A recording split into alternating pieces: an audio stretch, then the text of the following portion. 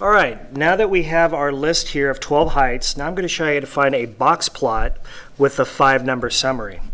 Now if you go to here to y equal to, notice I have a bunch of functions, algebraic functions stored in there, and if any of these is highlighted on, that means it's going to graph that. I do not want to graph that, so I unhighlight that because I want to do a statistical graph. Now notice right above y equal to is a stat plot and it's yellow, so I must hit the yellow button here, second stat plot. Now notice all these are turned off. If I hit enter in the lower right, I want to turn the plot on, and then notice it's asking for what type of graph. That's a scatter plot, which you would use two lists, so L1 and L2. This is a line graph, that's a histogram or a bar graph. Here is a box plot that shows outliers, and that is a box plot. That's what we want.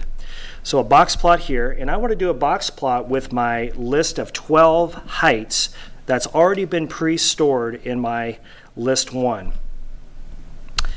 And my frequency is 1. Leave that at 1. That means that each number in the data is repeated 1 time. Okay? Now when I hit graph, notice it gives you a standard 10, 10, 10, 10 in each direction here. My calculator does not know that I want to do a statistical graph. My window is not set up for something like that. There's nobody in my data that is negative 10 inches. So the calculator is not going to read your data for you. But what you can do is go to Zoom, item number 9, Zoom Stat. If I hit Zoom Stat and I hit enter, it will automatically put my window at the settings that I want. So it's going to recognize that I don't have any negative numbers in my data, so it doesn't need to go down to my smallest x min is 67. My lowest height in my data is 69, so it doesn't need to go down to negative numbers. Now if I want to hop along the 5-number summary here, I just go to trace. And notice I have my median, which is 73. My first quartile or my lower quartile is 71.5. And 69 inches is my min. My upper quartile or third quartile is that.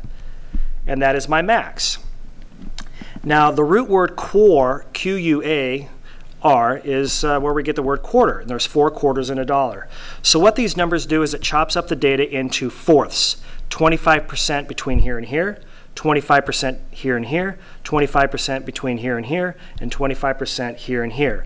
So we can say that 25% of the people are above 75 inches, 75.25.